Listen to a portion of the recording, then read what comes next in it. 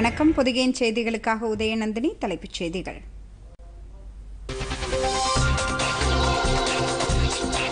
வடகிழக்கு மாநிலங்களில் நவீன உள்கட்டமைப்பை ஏற்படுத்தி வருவதுடன் மக்களின் வாழும் சூழலை எளிமையாக்கவும் நடவடிக்கை.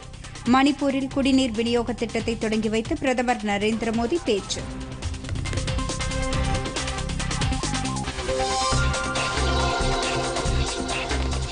பருவநிலை மாற்றத்தை எதிர்கொள்ள மரங்கள் நடுவதே சிறந்த வழி. உள்துறை அமைச்சர் அமித் ஷா வலியுறுத்தல்.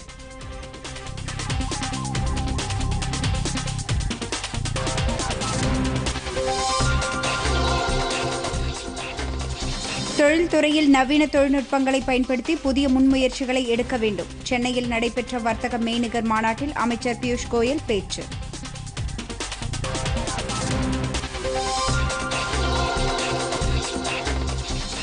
தமிழகத்தில் 16 தொழில் நிறுவனங்களுடன் 5137 கோடி ரூபாய் மதிப்பில் முதலீட்டு திட்டங்களை தொடங்குவதற்கான புரிந்துணர்வு ஒப்பந்தங்கள்.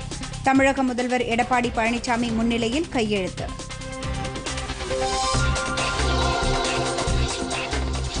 செவ்வாய் கிரகத்தை ஆராயும் முயற்சியாக தனது முதல் டியான்வென் 1 விண்கலத்தை வெற்றிகரமாக விண்ணில் செலுத்தியது சீனா.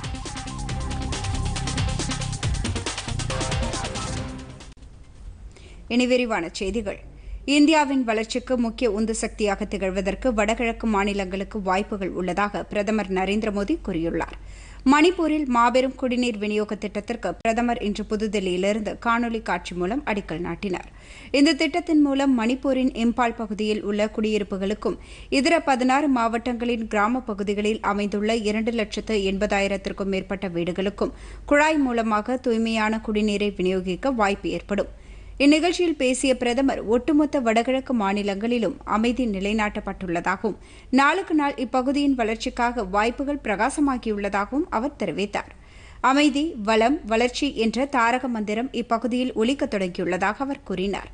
தற்சார்பு இந்தியா இலக்கின்படி வடகிழக்கு மாநிலங்களில் போக்குவரத்து வசதி, மக்களின் வாழும் சூழலை எளிமையாக்குதல் உள்ளிட்ட பல்வேறு மேம்பாட்டு நடவடிக்கைகளை மத்திய அரசு எடுத்துள்ளதாக அவர் கூறினார். இப்பகுதிகளில் சுற்றுலாவை மேம்படுத்தவும் நடவடிக்கை எடுக்கப்பட்டு வருவதாக அவர் தெரிவித்தார். நவீன கட்டமைப்பு வசதிகள் வடகிழக்கு மாநிலங்களில் தற்போது உருவாக்கப்பட்டு வருவதாகவும் வேற்றுமையில் ஒற்றுமை என்ற நாட்டின் பன்முகத்தன்மைக்கு வடகிழக்கு மாநிலங்கள் முக்கிய சான்று என்று அவர் தெரிவித்தார்.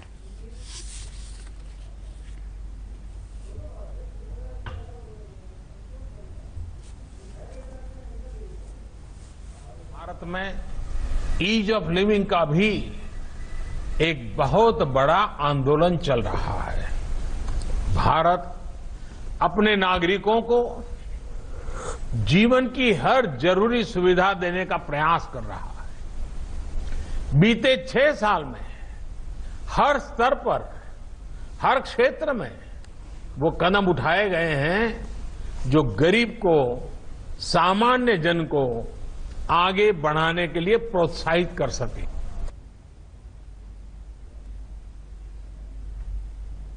இந்த நிகழ்ச்சியில் மத்திய நீர்வளத்துறை அமைச்சர் கஜேந்திர சிங் ஷெகாவத், வடகிழக்கு மாநில மேம்பாட்டுத்துறை அமைச்சர் ஜிதேந்திர சிங் உட்பட பலர் பங்கேற்றனர்.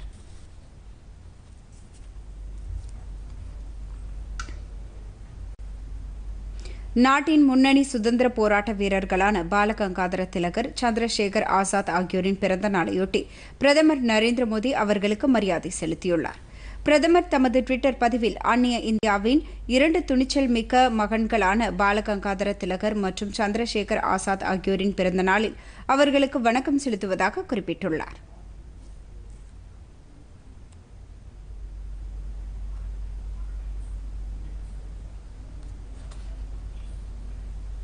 உள்துறை அமைச்சர் அமித் ஷா வெளியிட்டுள்ள டுவிட்டர் பதிவில் தமது எண்ணங்களால் நாட்டின் சுதந்திர போரில் புதிய திசையை உருவாக்கியவர் பாலகங்காதர திலகர் என்றும், சுதந்திரம் எனது பிறப்புரிமை, அதனை அடைந்தே தீருவேன் என்று முழக்கமிட்டவர் அவர் என்றும் குறிப்பிட்டார். இதேபோல் மத்திய தகவல் ஒலிபரப்புத்துறை அமைச்சர் பிரகாஷ் ஜவடேகரும் இந்தியாவின் சுதந்திர போரில் முக்கிய பங்காற்றிய 2 தலைவர்களுக்கும் மரியாதை செலுத்தியுள்ளார்.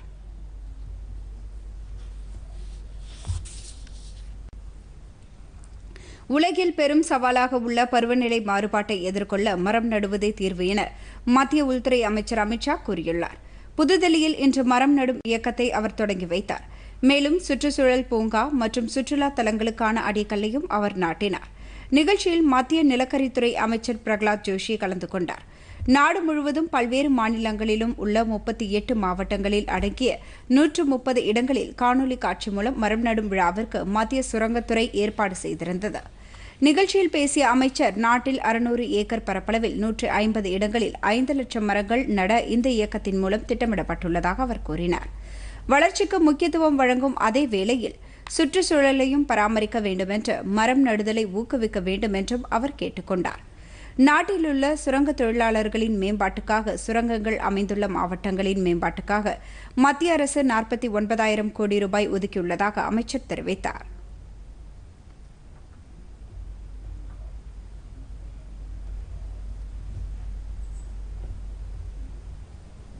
இதனிடையே கடலூர் மாவட்டம் NLC நிறுவனத்தின் சார்பில் 2வது சுரங்கப்பாதையில் மரம் நடும் விழாவினை உள்துறை அமைச்சர் அமித் ஷா இன்று காணொலி காட்சி மூலம் புதுதில்லியிலிருந்து தொடங்கி வைத்தார்.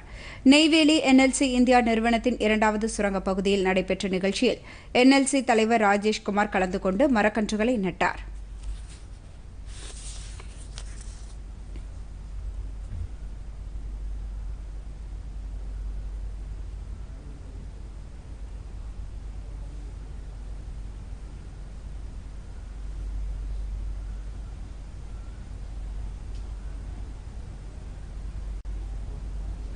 ஆத்ம நிர்பார் பாரத் என்ற தற்சார்பு இந்தியா திட்டத்தின் மூலம் சர்வதேச அளவில் இந்தியாவுக்கான வாய்ப்புகள் மேலும் அதிகரிக்கும் என மத்திய வர்த்தகம் மற்றும் தொழில்துறை அமைச்சர் பியூஷ் கோயல் தெரிவித்துள்ளார்.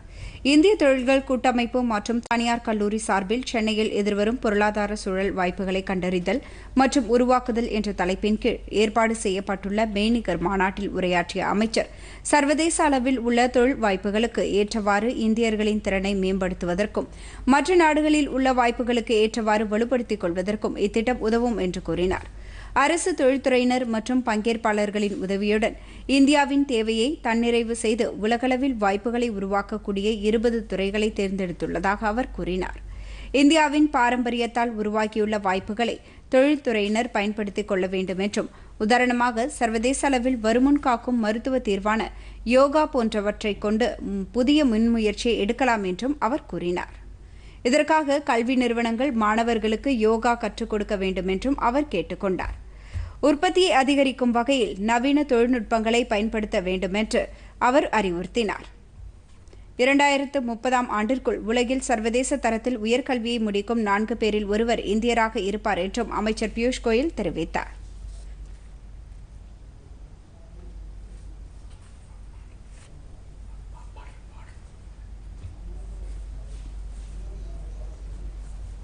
That data. Unless you use these tools of artificial intelligence, robotics, blockchain, Internet of Things, engage in data analytics in a big way, what good is big data? And to my mind, this rise of technology is not a bad thing. It's not something that we should shy away from. It's something we should engage, something we should adopt, something which should be a part of our day-to-day work and effort. Frankly, it should be a passion of each one of us to engage with technology, to learn from technology, to innovate, to bring newer and newer ways of living and working. இந்நிகழ்ச்சியில் பேசிய தொழில்துறை கூட்டமைப்பின் தலைவர் சங்கீதா ரெட்டி, இந்தியாவில் உள்ள மாணவர்கள் சர்வதேச கல்வியை கற்கும் வகையில் உலகத்தரம் வாய்ந்த பல்கலைக்கழகங்களுடன் இணைந்து இணையவழி கல்வியை வழங்க தமது அமைப்பு நடவடிக்கை எடுத்து வருவதாக அவர் தெரிவித்தார். கல்வித்துறையில் இதன் மூலம் புதிய தொழில் வாய்ப்புகளும் ஒத்துழைப்புகளும் ஏற்படும் என்றும் அவர் தெரிவித்தார். மத்திய அமெரிக்க நாடுகளில் ஒன்றாக நிகாராகுவா சர்வதேச சூரிய சக்தி கூட்டமைப்பின் செயல்திட்ட ஒப்பந்தத்தில் 87வது நாடாக தன்னை இணைத்துக் கொண்டுள்ளது. ஐக்கிய நாடுகள் சபைக்கான இந்தியாவின் நிரந்தர திட்டமான சர்வதேச சூரிய சக்தி கூட்டமைப்பின் செயல் திட்டத்தின்படி நீடித்த நிலையான எரிசக்தி ஆதாரங்களை மேம்படுத்தும் முன்முயற்சி மேற்கொள்ளப்பட்டுள்ளது. உலகில் சூரிய சக்தி கிடைக்கப்பெறும் 121 நாடுகளில் இந்த எரிசக்தியை பயன்படுத்தி நீடித்த ஆதாரங்களை ஏற்படுத்துவது இந்த செயல் திட்டத்தின் நோக்கமாகும். இதன்படி ஒவ்வொரு நாடாக இந்த செயல் திட்டத்தில் தன்னை இணைத்துக் கொண்டுள்ளது. நிகாராகுவாவையும் சேர்த்த 87 நாடுகள் இத்திட்டத்தில் இணைந்துள்ளன. இதற்கு ஐநாவிற்கு இந்திய தூதர் DS திருமூர்த்தி வரவேற்பு தெரிவித்துள்ளார். நீடித்த எரிசக்தி ஆதாரங்களை அதிகரிக்க இது ஒரு முக்கிய முன்முயற்சி என்று நிகாராகுவாவுக்கான ஐநா தூதர் ஜெய்மி ஹெர்மிடா காஸ்டிலோ கூறியுள்ளார். கல்லூரிகளில் இறுதியாண்டு தேர்வுகளை ரத்து செய்யக்கோரி தொடரப்பட்ட வழக்கை உச்சநீதிமன்றம் விசாரணைக்கு ஏற்றுக்கொண்டுள்ளது.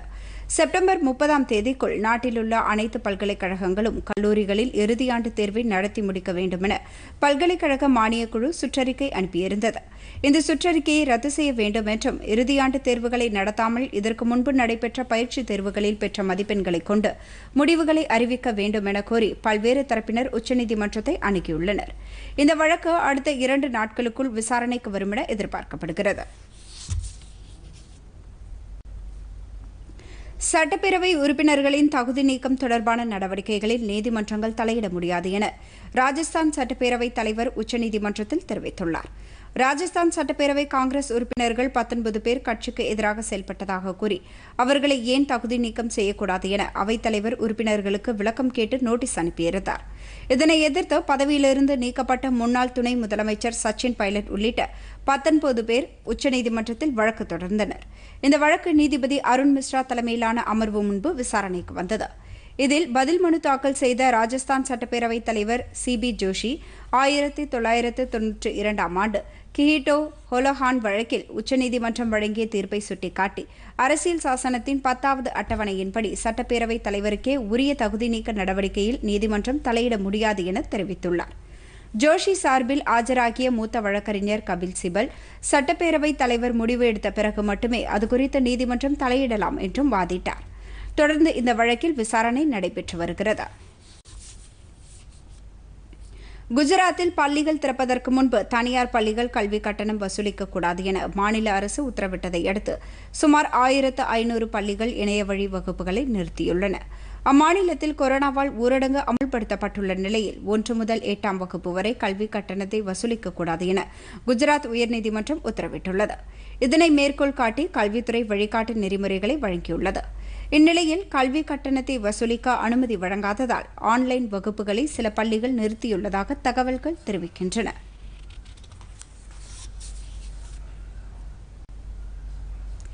நாட்டில் மேலும் 45,720 பேருக்கு கொரோனா தொற்று கண்டறியப்பட்டதன் மூலம் பாதிக்கப்பட்டவர்களின் எண்ணிக்கை 12,38,635 அதிகரித்துள்ளது. இதற்கிடையே ஒரே நாளில் 29,557 பேர் குணமடைந்ததன் மூலம் ஒட்டுமொத்தமாக 7,82,607 பேர் குணமடைந்துள்ளனர். அத்துடன் மேலும் 1,129 பேர் உயிரிழந்த நிலையில் ஒட்டுமொத்த உயிரிழப்பு எண்ணிக்கை 29,861 உயர்ந்துள்ளது. அதிகபட்சமாக மகாராஷ்டிரா மாநிலத்தில் 3,37,607 பேர் பாதிக்கப்பட்டு 12,556 பேர் உயிரிழந்தனர். 1,87,769 பேர் குணமடைந்துள்ளனர். தலைநகர் தில்லியில் 1,26,323 பேர் பாதிக்கப்பட்டு 3,719 பேர் உயிரிழந்தனர். 1,07,650 பேர் குணமடைந்துள்ளனர். குஜராத்தில் 51,399 பேர் பாதிக்கப்பட்டு 2,224 பேர் உயிரிழந்தனர். 37,260 பேர் குணமடைந்துள்ளனர். கர்நாடகாவில் 75,833 பேர் பாதிக்கப்பட்டு 1,519 பேர் உயிரிழந்தனர். 27,239 பேர் குணமடைந்தனர். ஆந்திராவில் 64,713 பேர் பாதிக்கப்பட்டு 823 பேர் உயிரிழந்தனர். 32,127 பேர் குணமடைந்துள்ளனர். தெலுங்கானாவில் 49,559 பேர் பாதிக்கப்பட்டு 438 பேர் உயிரிழந்தனர். 37,666 பேர் குணமடைந்துள்ளனர். கேரளாவில் 15,032 பேர் பாதிக்கப்பட்டு 45 பேர் உயிரிழந்தனர். 6,162 பேர் குணமடைந்துள்ளனர். சர்வதேச அளவில் 1,53,63,000 மேற்பட்டோர் பாதிக்கப்பட்டு 6,25,412 பேர் உயிரிழந்தனர். 93,40,900 மேற்பட்டோர் குணமடைந்துள்ளனர். அதிகபட்சமாக அமெரிக்காவில் 40,99,000 மேற்பட்டோர் பாதிக்கப்பட்டு 1,46,136 பேர் உயிரிழந்தனர். 19,39,700க்கும் மேற்பட்டோர் குணமடைந்துள்ளனர். பிரேசிலில் 22,31,800க்கும் மேற்பட்டோர் பாதிக்கப்பட்டு 82,890 பேர் உயிரிழந்தனர். 15,32,138 பேர் குணமடைந்துள்ளனர். ரஷ்யாவில் 7,89,190 பேர் பாதிக்கப்பட்டு 12,745 பேர் உயிரிழந்தனர். 5,72,000 பேர் குணமடைந்துள்ளதாக தகவல்கள் தெரிவிக்கின்றன.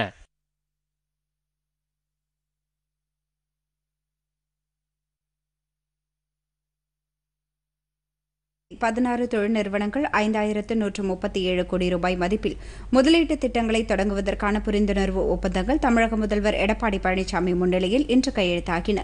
இதுகுறித்து தமிழக அரசு விடுத்துள்ள அறிக்கையில், புதிய முதலீடுகளை ஈர்க்க தலைமைச் செயலாளர் தலைமையில் உயர்நிலைக் குழுவை தமிழக முதல்வர் அமைத்ததாகவும், வெளிநாட்டு முதலீடுகளை ஈர்க்க ஒற்றை சாளர முறையில் அனுமதிகள் உடனுக்குடன் வழங்கப்படுவதாகவும் தெரிவிக்கப்பட்டுள்ளது.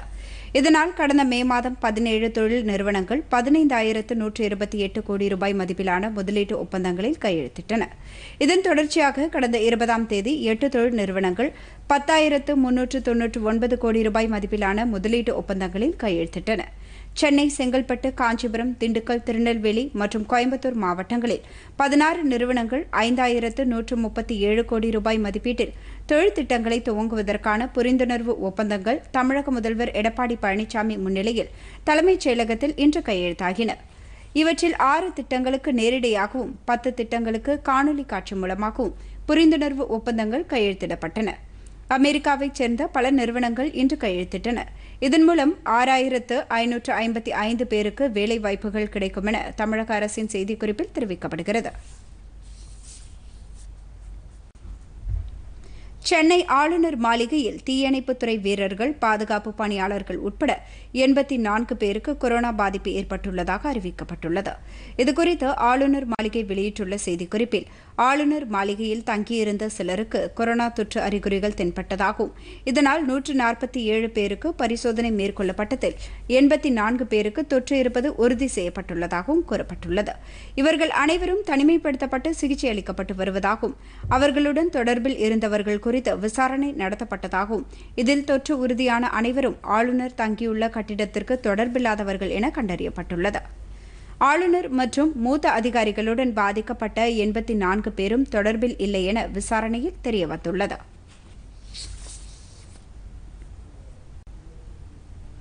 பள்ளிகளை திறப்பது மற்றும் பாடங்களை குறைப்பது பற்றி பரிசீலித்து வருவதாக மாநில பள்ளிக் கல்வித்துறை அமைச்சர் செங்கோட்டையன் தெரிவித்துள்ளார்.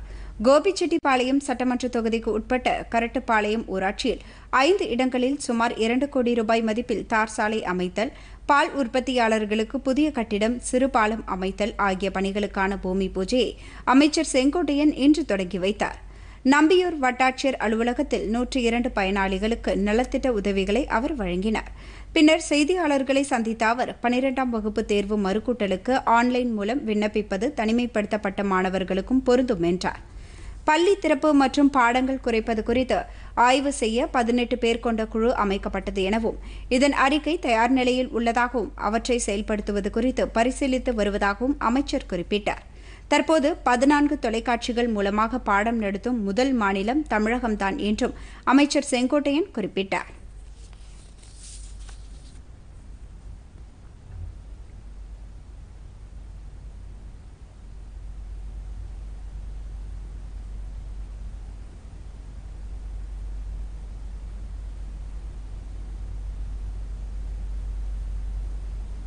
இப்போது தனிமைப்படுத்தப்பட்ட பகுதியில் சில பேர் வரவில்லை என்றாலும் அங்கே இருக்கிற அவர்கள் ஆன்லைன் மூலமாக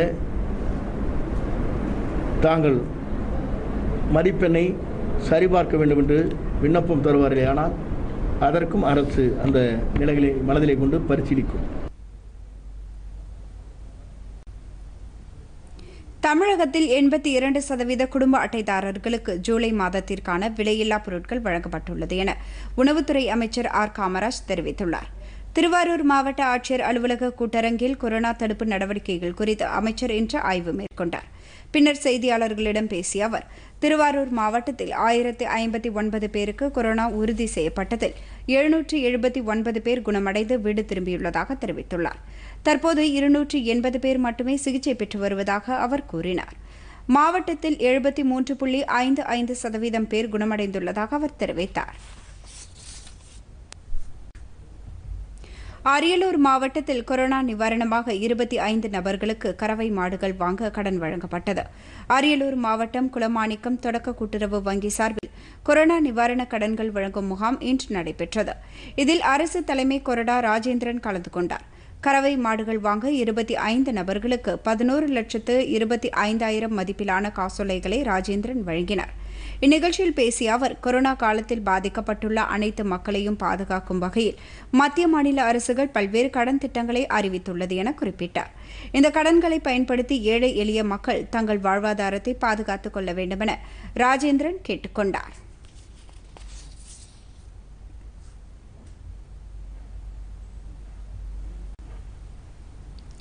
கொரோனாவால் உயிரிழந்தவர்கள் குறித்த முழு விவரங்களை வெளியிட வேண்டும் என திமுக தலைவர் மு.க.ஸ்டாலின் வலியுறுத்தியுள்ளார்.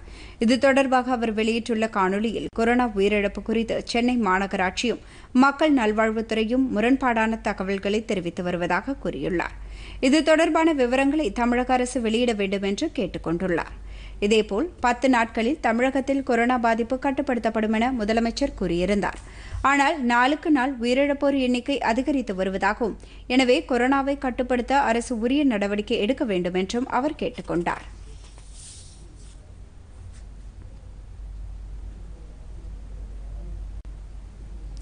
பிற்படுத்தப்பட்ட ஷெட்யூல்டு வகுப்பினர் மற்றும் பழங்குடியினருக்கு இடஒதுக்கீடு வழங்க வேண்டும் என்பதில் பிஜேபி உறுதியாக உள்ளது என்று அக்கட்சியின் மாநில தலைவர் எல். முருகன் கூறியுள்ளார். பல்வேறு தரப்பினர் பிஜேபியில் இணையும் நிகழ்ச்சி அக்கட்சியின் தலைமையகமான கமலாலயத்தில் இன்று நடைபெற்றது. இந்நிகழ்ச்சிக்கு பிறகு செய்தியாளர்களிடம் பேசிய எல். முருகன், மக்கள் தொகைக்கு ஏற்ப மாநிலத்திற்கு மாநிலம் இடஒதுக்கீட்டில் மாறுபாடு ஏற்படும் என்று கூறினார். இடஒதுக்கீடு விவகாரத்தில் பிற்படுத்தப்பட்ட ஷெட்யூல்டு வகுப்பினர் மற்றும் பழங்குடியினருக்கு ஆதரவாக பிஜேபி உள்ளது என்று அவர் கூறினார்.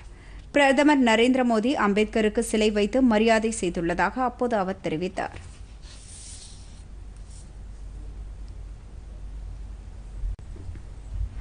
சிறிய இடைவேளைக்கு பிறகு செய்திகள் தொடரும். பொதிகை செய்தி பிரிவு வழங்கும் புதிய வெளிச்சம். இன்றைய நிகழ்ச்சியில் இந்தியா அமெரிக்கா உறவு புதிய பரிணாமங்கள். பங்கேற்கிறார்கள் சா. சந்தீப் குமார், PhD மாணவர் மற்றும் உதவி கல்வியாளர், அரசியல் மற்றும் பொது நிர்வாகவியல், சென்னை பல்கலைக்கழகம், மற்றும் மூத்த பத்திரிகையாளர் ஆர். வெங்கடேஷ். கலந்துரையாடுகிறார் ஜே. சாந்தி.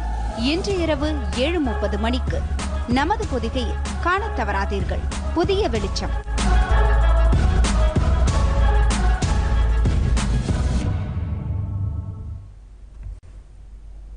ஊட்டியில் அரசு மருத்துவமனை மற்றும் மருத்துவக் கல்லூரி அமைக்கும் பணிகளுக்கு இடைக்கால தடை விதிக்க சென்னை உயர்நீதிமன்றம் மறுத்துவிட்டது. ஊட்டியில் ஹிந்துஸ்தான் போட்டோ பிலிம்ஸ் நிறுவன பணிகள் நிறுத்தப்பட்டதால் அதற்கு ஒதுக்கப்பட்ட 333.30 ஏக்கர் நிலத்தை மீண்டும் எடுக்க நிலக்கரி மாவட்ட ஆட்சியர் கடந்த பிப்ரவரி மாதம் உத்தரவு பிறப்பித்தார். இதை எதிர்த்து ஹிந்துஸ்தான் போட்டோ பிலிம்ஸ் நிறுவனம் சென்னை உயர்நீதிமன்றத்தில் வழக்கு தொடர்ந்தது. இந்த வழக்கு விசாரணையில் மத்திய அரசு நிலத்தை எடுக்கும் மாவட்ட ஆட்சியர் உத்தரவுக்கு தடை விதிக்க வேண்டும் என தெரிவித்திருந்தது. இதற்கிடையே ஊட்டியில் மருத்துவக் கல்லூரி மற்றும் மருத்துவமனை கட்டுவதற்கு அடிக்கல் நாட்டப்பட்டு விட்டதாக தமிழக அரசு தலைமை வழக்கறிஞர் விஜய் நாராயண் தெரிவித்தார். இந்த வழக்கை விசாரித்த நீதிபதி கே. ரவிச்சந்திர பாபு, மருத்துவமனை கட்டும் பணிகளுக்கு தடை விதிக்க மறுத்து இறுதி தீர்ப்பு வரும் வரை நிலத்திற்கு யாரும் உரிமை கோர முடியாது என உத்தரவிட்டார். 2 கோடி ரூபாய்க்கும் குறைவான டெண்டரை அறிவிக்கும் போது 15 நாள் அவகாச விதியை பின்பற்ற வேண்டும் என தமிழக அரசுக்கு சென்னை உயர்நீதிமன்றம் உத்தரவிட்டது. பழைய கட்டிடங்களை இடிக்க திருவண்ணாமலை மாவட்டம் தெல்லூர் ஊராட்சி ஒன்றியம் கடந்த ஜூன் மாதம் டெண்டர் வெளியிட்டது. டெண்டர் சமர்ப்பிப்பதற்கான இறுதி நாளுக்கு 15 நாட்கள் முன்பாக அறிவிப்பாணை வெளியிட வேண்டும் என்ற விதி இதில் பின்பற்றப்படவில்லை என சென்னை உயர்நீதிமன்றத்தில் வழக்கு தொடரப்பட்டது. இந்த வழக்கில் சில நிறுவனங்களுக்கு டெண்டர் ஒதுக்குவதற்காக விதிமுறைகள் மீறப்படுவதாக மனுதாரர் சார்பில் தெரிவிக்கப்பட்டது. டெண்டர் எடுத்த நிறுவனங்கள் பணிகளை தொடங்கிவிட்டதாக தமிழக அரசு தெரிவித்தது. இதையடுத்து இனிவரும் காலங்களில் 2 கோடிக்கும் குறைவான மதிப்புடைய பணிகளுக்கு டெண்டர் அறிவிக்கும்போது தமிழ்நாடு டெண்டர் வெளிப்படைத்தன்மை சட்டத்தின் கீழ் 15 நாள் அவகாசம் வழங்க வேண்டும் என நீதிபதி உத்தரவிட்டார். தற்சார்பு இந்தியா திட்டத்தின் கீழ் தொழில் முனைவோர், விவசாயிகள், மகளிர் சுய உதவிக் குழுக்கள் மற்றும் வேலையற்ற இளைஞர்கள் பங்கேற்கும் வங்கி கடனுதவி குறித்த ஆலோசனைக் கூட்டம் கிருஷ்ணகிரியில் நடைபெற்றது. மாவட்ட இந்தியன் வங்கி ஏற்பாடு செய்த இந்த கூட்டத்தில் அனைத்து வங்கி மேலாளர்கள், இந்தியன் வங்கி மண்டல மேலாளர் மற்றும் தொழில் முனைவோர், வேலைவாய்ப்பற்ற இளைஞர்கள் உள்ளிட்ட பல்வேறு தரப்பினர் கலந்து கொண்டனர். கொரோனா பாதிப்பால் தொழில் பாதிப்பை தடுக்க 3.5 லட்சம் கோடி ரூபாய் கடனுதவி திட்டத்தை மத்திய அரசு செயல்படுத்தி வருவதாகவும், இதை பயன்படுத்தி பாதிக்கப்பட்ட நிறுவனங்கள் முன்னேற்றம் அடைய வேண்டுமென இக்கூட்டத்தில் தெரிவிக்கப்பட்டது.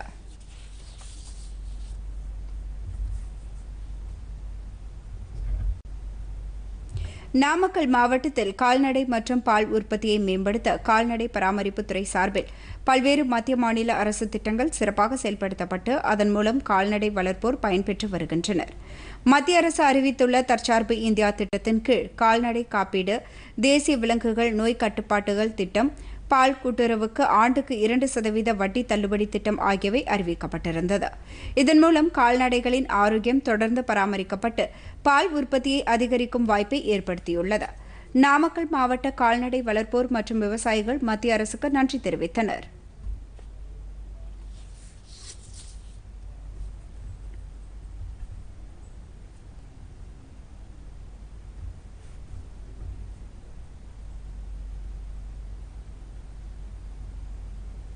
விவசாயிகளுக்கு கால்நடை பராமரிப்புத்துறை சார்பாக பல திட்டங்கள் இந்த நாமக்கல் மாவட்டத்தில் செயல்பட்டு கொண்டிருக்கிறோம்.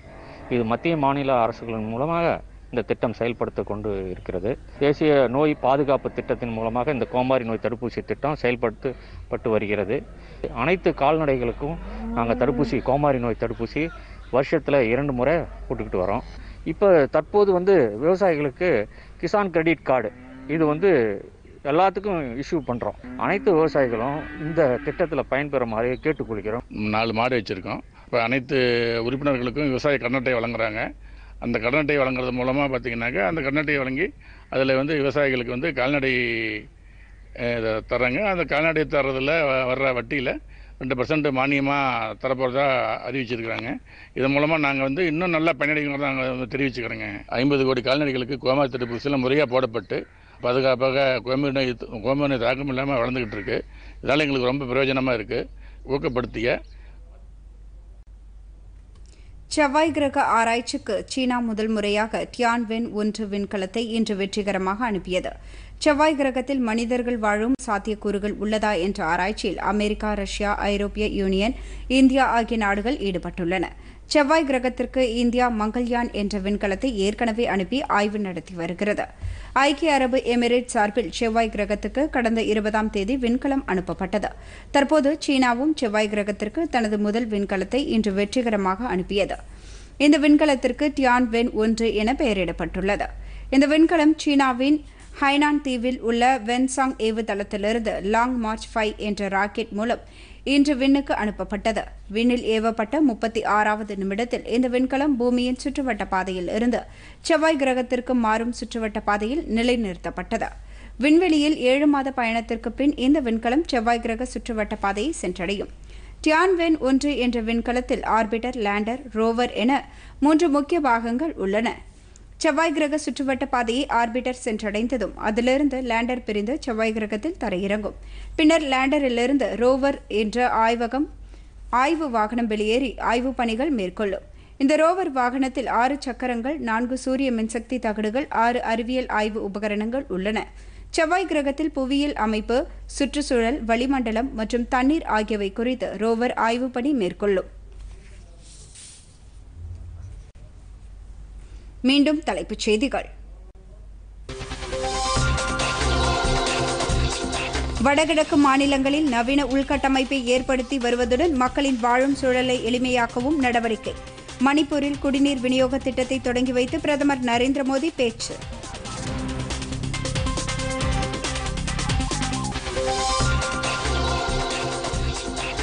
பருவநிலை மாற்றத்தை எதிர்கொள்ள மரங்கள் நடுவதே சிறந்த வழி. உள்துறை அமைச்சர் அமித்ஷா வலியுறுத்தல்.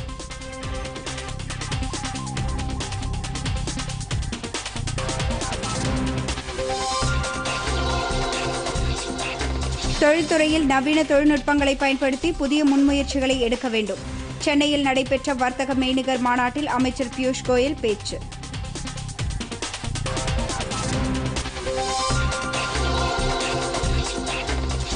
தமிழகத்தில் 16 தொழில் நிறுவனங்களுடன் 5137 கோடி ரூபாய் மதிப்பில் முதலீட்டு திட்டங்களை தொடங்குவதற்கான புரிந்துணர்வு ஒப்பந்தங்கள் தமிழக முதல்வர் எடப்பாடி பழனிசாமி முன்னிலையில் கையெழுத்து. செவ்வாய் கிரகத்தை ஆராயும் முயற்சியாக தனது முதல் தியான்வென் 1 விண்கலத்தை வெற்றிகரமாக விண்ணில் செலுத்தியது சீனா. பொதிகை செய்திகளை யூடியூபில் தமிழ் நியூஸ் தூர்தர்ஷன் என்ற சேனலிலும், முகநூலில் டிடி பொதிகை நியூஸ் என்ற பக்கத்திலும், ட்விட்டரில் டிடி நியூஸ் சென்னை என்ற பக்கத்திலும், இன்ஸ்டாகிராமில் டிடி பொதிகை நியூஸ் என்ற பக்கத்திலும் காணலாம். மேலும் உங்கள் கருத்துக்களை பொதிகை ddnews@gmail.com என்ற மின்னஞ்சலில் தெரிவிக்கலாம். இத்துடன் இந்த செய்தி அறிக்கை நிறைவு பெறுகின்றன. மீண்டும் செய்திகள் இரவு 7 மணிக்கு. வணக்கம்.